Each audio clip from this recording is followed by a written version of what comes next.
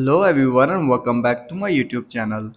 So guys, today in this video I will tell you how to fix cellular data issue on iPhone after iOS 18 beta update. So guys, many of you are complaining about after updating to the latest version of iOS 18 you are facing an issue of cellular data, that your cellular data is not working properly and you don't know how to fix this issue. But guys, don't worry, I have got your back. Today in this video, I will tell you how to fix cellular data issue on your iPhone after iOS 18 update. So guys, without wasting your time, let's start the video. First of all, you have to do is simply check your cellular data settings. Make sure your cellular data is enabled on your iPhone. After this, then you have to do is simply restart your iPhone. Sometimes a simple restart can fix many issues. Try starting your iPhone by going to the settings, then tap on general.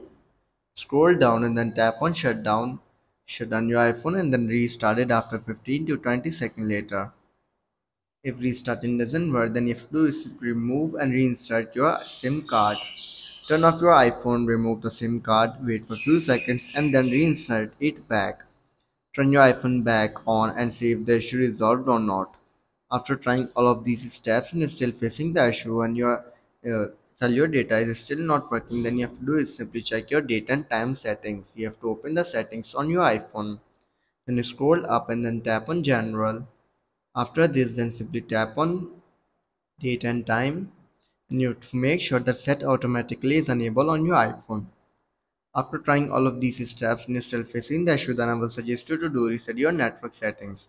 Resetting your network settings can often resolve connectivity issues. To do this, you have to simply tap on transfer reset iPhone, tap on reset network settings, enter your passcode and fix your issue. So guys, these were some simple steps that how to fix cellular data issue on your iPhone after iOS 18 update. If this video helps you, then make sure to like and subscribe my YouTube channel for upcoming videos, and thanks for watching.